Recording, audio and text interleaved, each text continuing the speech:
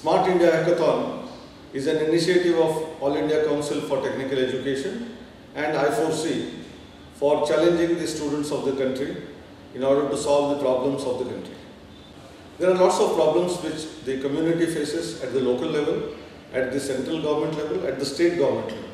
Whether it is in the areas of water, transport, energy, security, digital India.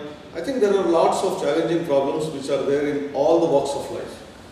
And how do we encourage students to accept those problems as challenges for them and make solutions for them?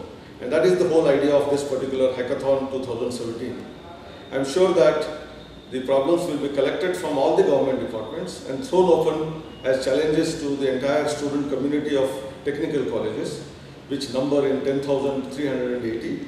And if all the students of all the colleges participate in this initiative, this would be an activity which would be a very, very large activity in the whole globe. Probably more than 1 million students will participate in this activity.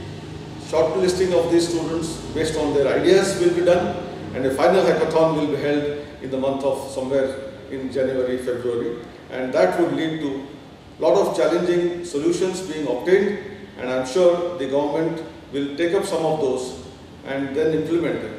Maybe some of the students may have their own startups based on them and become entrepreneurs. I'm sure this hackathon is going to be a great initiative which will empower our student community, our academic community, and the world will look forward for this particular event. Thank you very much. I request all the government departments to provide the challenging problems so that students will attempt at them. I also appeal to all academicians to mentor and support them.